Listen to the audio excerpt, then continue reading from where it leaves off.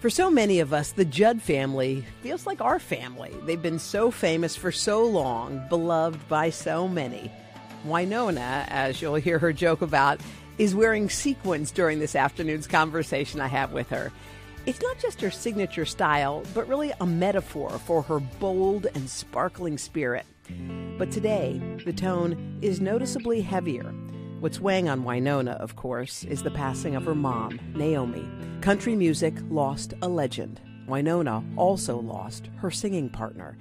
They became famous as a duo known as the Judds. You can't say the name Wynonna without thinking about Naomi. Naomi passed away in April of 2022. She was just 1 day shy of her induction into the Country Music Hall of Fame. An autopsy report stated she died by suicide. The last words Wynonna said to her mother, "I love you." Love can build a bridge between your heart and mine. That is a performance of Love Can Build a Bridge at the CMT Awards last year, the final time Wynonna and her mom sang together. As you can hear through their music, the bond between them was undeniable. I caught up with Wynonna here at 30 Rock after she performed her heart out on the plaza, a testament to Wynonna's devotion to her fans and also the remarkable role music plays in her healing. Her emotions are raw, her grief apparent, yet her courage to sit with me and share so much so candidly is so true to character, unafraid. One of my favorite new things about you is that you're over shoes. You're over shoes. Bye. Goodbye. Bye, Felicia. Bye, Felicia. Now, what is it about the why? My husband said, Yeah. You're different when you wear high heels. Oh. And I want you to play the way you play when you're barefoot. Like, think about it. That's very profound. It's like wearing makeup. You act different when you wear makeup. It was something to think about, and I did it, and I'm glad because I sing differently and I play differently when I don't have shoes on. I feel like there are times in our lives where we're just like, it's enough already. Mm-hmm. It's enough baggage we're carrying. It's enough pain we're lugging around. I agree. And I think for you, one of the things that you have been talking about is forgiveness. Who do you need to forgive to feel lighter and better? Gosh. I'd say there are so many people on our lists by the time you're 58. Like my sister and I are working on our stuff. Gosh, ex-husbands, my mom. I have a lot of forgiveness because I'm one of those kids that grew up, everything's okay. Everything's okay. No, it wasn't okay that your mom didn't tell you the truth about your real father. It's not okay. But then you learn to forgive kind of thing. I know that's a lot. I feel like forgiveness is like you do it every day. Yes. It's not like, oh, and they're forgiven. Now let me move on to somebody else. And is that how you've been dealing with it? Is it a process? Yeah. Totally. You said something, earlier today. Okay, so the reason I talk about my mom so much is because I spent the majority of my life with her. Mm-hmm. So something she said to me that helps me with forgiveness is, if I had known better, I would have done better. If I'd have known better, I'd have done better. She did what she... I don't know what else to tell you. That's it. She did the best she could. She could, and sometimes it wasn't good enough. And I could forgive her because I know her heart. Those were not my intentions, she would say. Mm-hmm. And sometimes pain comes unintentionally. I mean, they don't mean it. They don't mean anything by it. It's all they knew, but we still receive it that way. I was watching a clip of you and your mom singing that final time. Don't you think it's time? Don't you think it's time? Thought about what you saw, minus that very public moment where you sang together. What was that last day? She was very fragile. She was. Yeah. And I think it's because she hadn't sung in a long time. And I think when our parents get older, their world gets smaller. Mm-hmm. Think about that. That's kind of heavy too. Mm-hmm. And she was late, and she's never late, and something with wardrobe, and I think she was nervous, and I think it was so much of an expectation to do it for CMT awards, and I just think it was like, imagine being that nervous, you know, and Had having you ever to go seen out. her that nervous before? Not really, not the way she was nervous that day. I think as you see your parents getting older and dealing with anxiety, or for whatever reason, if they get lost, or you just, it's weird. Yeah. It's really strange. Did you try to comfort her, or? It was snowing, raining. Yeah. It was 40 freaking degrees, and I was barefoot, and I was just freezing. And it was one of those moments where you're, you know, the wind's in your hair, and you're like, oh. And I think she was just overwhelmed. And I think that day was hard for me to see her that way. Yeah. Because I had not seen her that way very often. I'd seen her that way personally, but not professionally. Not professionally. Did you want to did you assume that this was one of those I wanted to days? pull her wig off. What? You're so bizarre. I wanted to pull her wig off. She You had did? this wig on Yeah. that was like up to here, and I was like, I was so frustrated with her at one point. And aren't we all with our parents? Yes. At some point, we want to go, knock it off. Stop. You know? Yeah. And I did. I wanted, so when I hear you start to say, I think I know where you're going. Yeah. And the first thought in my head was, no, I don't want to hug her or comfort her. I want to pull her wig off. Because that was the dynamics of our relationship. It was tough and tender. We're both so alpha and determined that it was sometimes hard for me to be tender with Mom because I'm the lead singer and I'm on my own, you know, version of life, on my own journey.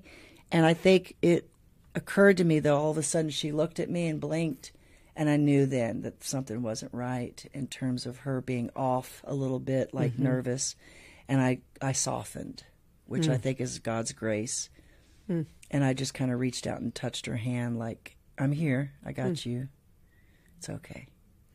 I'm glad I did that because that was the last time we performed together. I'm glad I didn't stay stuck in my perfectionism is my point, I guess. We all worry about our moms passing away, but the idea that that's coupled with horrible trauma is a lot for you're still a little girl inside, little girl to carry.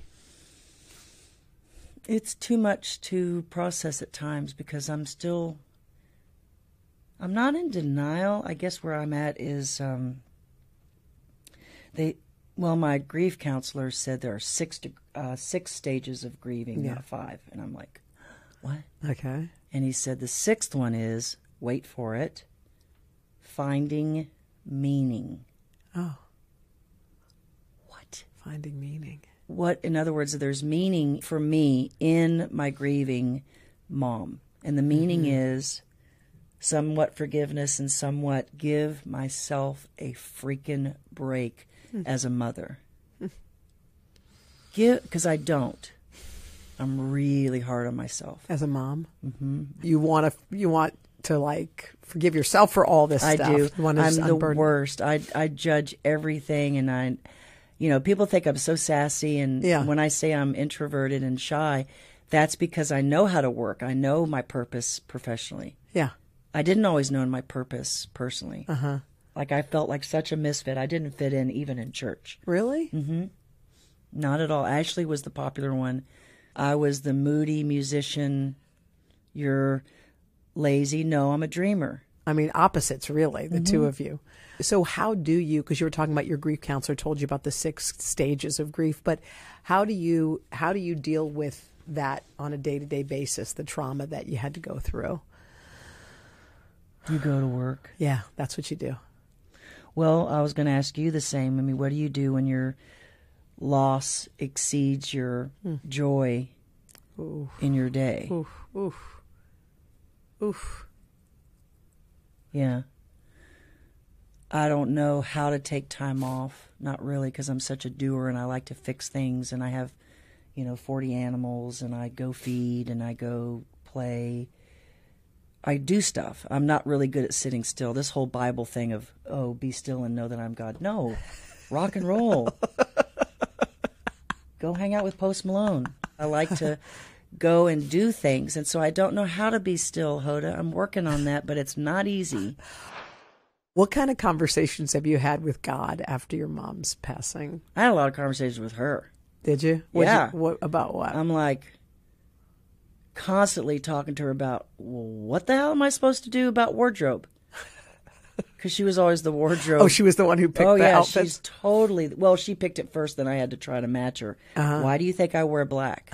Because everything I did was black. Because she would wear gold lame. For God's sake, who wears gold lame, to church? She does.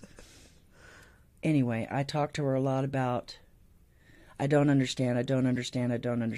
I'm still struggling big time with, why did you do this? I just think I'm such a one person. I want to help other people not do what my mother does. I talked to her a lot about, what am I supposed to do now? What am I supposed to do now? We were supposed to do a record together. We were supposed to do this tour together. I was mad for a long time because it was like, the story can't end like this. This is not how the story is supposed to end.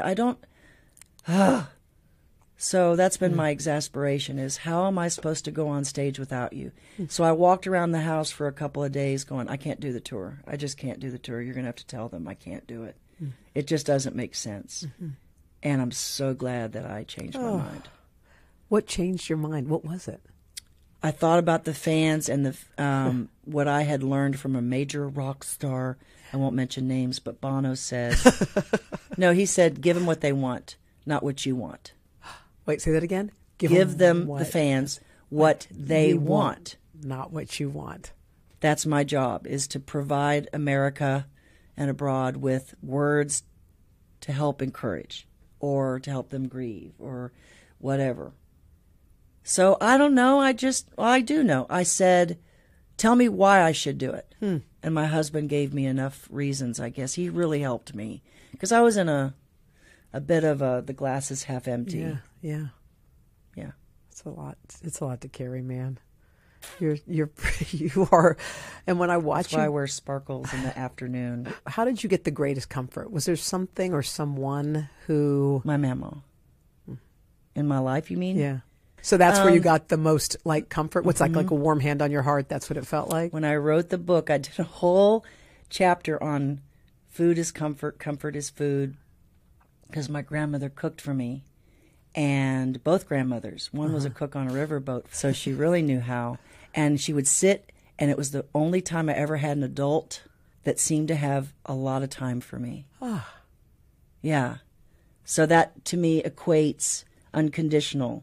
She listened, and I just was enamored by that. And that's where you got... Because the parents were young, and they were working, and they were too young to have kids, really should have not had kids at that age. Yeah. And so they were always active and not fully present, let's put it that sure. way. But you had that steady hand. She was my comfort, and she would ask me to sing to her, which I just thought, she's the only person in the family that wanted to hear me sing. The first one. She was the Mammal. first. Wow. Yeah. What'd you sing to her when you were a kid? I would sing whatever. I mean, when you're a kid, it was probably something that didn't rhyme or wasn't very good. But in the end, she was my biggest fan, and she never got to see me perform on stage, though, ironically. Really? And I sang at her funeral. Yeah.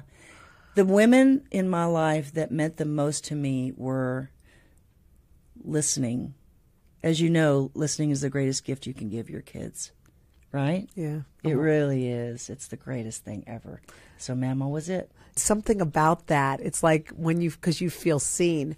And you know what you do when you perform? People feel seen. Thank you for saying that, by the way. That's an affirmation. I think it's because, and I'm probably going to cry, I was so voiceless growing up in my family. And in our family, I learned that we would rather be right than be loved. And so there wasn't a lot of communication. So I feel the way the fans do about feeling anonymous. And I look for the one that looks sad, and I know that could be really negative if you're not careful, and it probably is not a great thing. But I'm looking at the woman who's maybe not as attractive, that's going to get overlooked,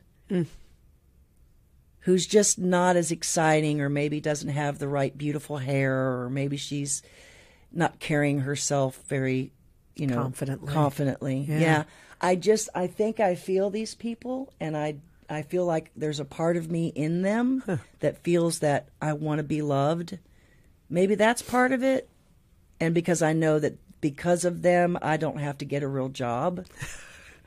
There is that piece where I swear to God, I was 18 years old. I would have been incarcerated or probably dead because I tried suicide at 18 and then got a record deal. So I went from 0 to 60. Think about that for just a moment. I didn't have any idea of what's going on. So I think I feel those people, if that makes sense. At 18, what was I happening just that was so was bad? sort of, thrown out of the house. And I went dark. And my stepdad tried to rescue me and said, "You're going to college." And I became hopeless. And I just said, I can't imagine my life without music. And I went there. And I'm still here, and it's a miracle. But I know this with all of my heart. I have such a passion for people who feel that anonymous. That's why I look at people in the airport. Or if I'm walking down a hotel hallway, I will say, "Hey," because people just are so good Head down. Yeah. I feel it. What are you getting from your therapist and life coach? Because you're talking about how you're getting through these days. They tell me that I'm not completely out of my mind for feeling the way I do at the time I feel it. I'll go ahead and say it. David Kessler, he's written, some books about it because he's that good. He said to me, "You're right on time." I think he's the first person that said to me, I wouldn't go telling everybody publicly what you're feeling, but it's okay here and you're safe. And I just felt safe in saying this stuff because I was mad. I was so mad at the time just because that's where I was. And he just basically said, "It's okay. It's okay to be angry. It's okay." Yeah. Because I think so many times we give our parents a pass because they're the parents and we're taught honor thy mother and thy father. And you honor what's honorable. Sometimes it's not okay. And I think he just basically said there's no manual. There's no, just like having kids, there's no correct way to do this. Because I think we're on this schedule. We all do. Oh, it's been 6 months or it's been a year. You should be dating again. You should be over this Yeah, loss. you should be past this. Bless your heart. Yeah. And I think it's just nice for somebody to say to me, "I hear you and I see you. And you're not, get out of your head. It's okay." Thank God for somebody that just says, "You're right on time. This is where you should be. Trust the process." If I hear that one more time. But they continue to say, "Trust the process." I actually have that on a painting in my bedroom. Do you really? Trust the process. I know. Whatever the process is. What is What the is it? process? Someone I don't needs to- understand. Just trust the process. What about the faith piece of your life, which is, I think, it's like a huge part of your life? Well, I will be honest with you and tell you that I haven't always been this faith. As a matter of fact, I tried it on my own. I really did. Like the whole, "I don't need you. I could do this myself." It didn't work out so good. Yeah. It really sucked. And the faith piece for me is, God, it's so much better when you realize, oh, there's a higher power and I'm not it. Because I was raised to believe that I could. I made a joke one time in an interview that the Judd women are so confident, you would almost expect us to be able to self-pollinate. Honestly, because we're so self-sufficient. Marching through the storm. But I swear to you, the older I get, the more I need God because of just circumstance, of just, when you know my story with my daughter, someday when we do our glory story, people are going to go, "Oh, okay." Just like I talked to this young lady this afternoon briefly about her story, and I was like, "How are you dressed and in public?" What was her? She lost a brother to suicide, and the story is horrendous. Yeah. And I just thought, oh my God, what makes a person hang on? And what's the difference between someone who does and doesn't? And I'm learning so much now. What is? I don't know the answer. Yeah. None of us do. I just know that the most important thing you can do ever is to reach out. Even on a good day. You know how you have to take your kids to the pediatrician when they're well so they could see them well? So I call my life coach when I'm having a good day, so I don't just bitch and complain about things.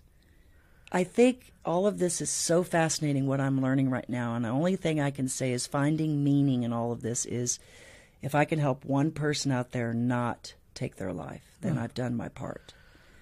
I'm not responsible for, the human race. I know sometimes we get in trouble because we think we're supposed to carry everybody. I just want to help one person.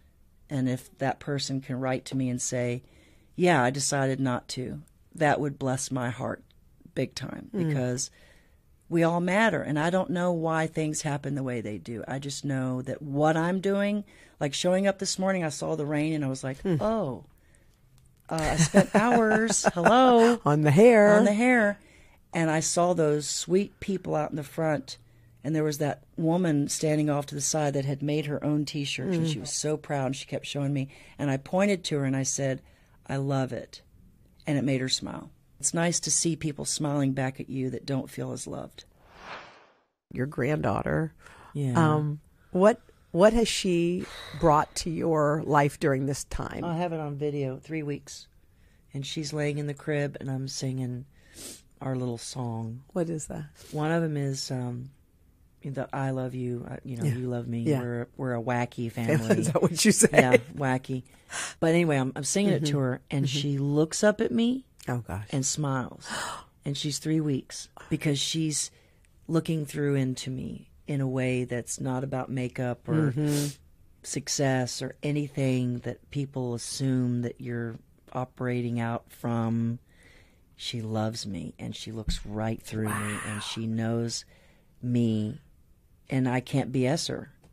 Kids know, don't they? Know. They know. Yeah, they know everything. They do know. But she's like the magic fairy dust. What has she done to your life? Why? So I'm laying there and I'm taking a break and she keeps talking in the crib and she just keeps getting louder and louder and louder. And finally she just cries and I go, okay. And I turn off the TV and I go over to her and she looks up at me and smiles. It's almost as if she was saying, nothing is more important than I am. And she reminds me that I'm just not that big of a deal. She's the big deal. She's the big deal. She's the big deal. You like being a grandma, by the way? I love it so much because I can shut down everything. I don't have a computer. I don't go online except professionally through somebody because I have a thing about I'm easily distracted and I have OCD, all these dynamics. Yeah. And she just lets me shut it all down and I can play. So just second chance to play when you're a grandparent. Oh, my God. And the Judd women have done a lot. I mean, you've left such an imprint. When people think of your mom, how would you want them to remember her? My mother was very kind to the less fortunate and always made people feel, even in whether it was a limo driver or, the maid in the hallway, she always spoke to everyone. She will be remembered for that, the kindness. And the ones that didn't know her, I would say give her a break because they're going to judge her based on what they know about the suicide. So I would like for her to be remembered, for being a great songwriter. And she's my queen, so she's still my queen. I don't think your relationship with your mom ever changes. And you talk about her in the present tense, by the way. I do? Oh. Talk about her. A lot of the statements you said were interesting. Were about like she's still here, so you must feel her here. Yes. A lot. Well, you're like a most amazing human being. Why? I just want to say thank you for spending this time with me today, for sharing your love for your mom, everybody, and being just who willing you are. To communicate. Yeah. You tell the truth, baby. That's what you do. If you or anyone you know is struggling right now, if you'd like to talk to somebody who can help, please call or text the National Suicide Prevention Lifeline at 988. Hey, thanks for watching. Don't miss the Today Show every weekday at 11 a.m. Eastern, 8 Pacific on our streaming channel, Today All Day. To watch, head to today.com/allday or click the link right here.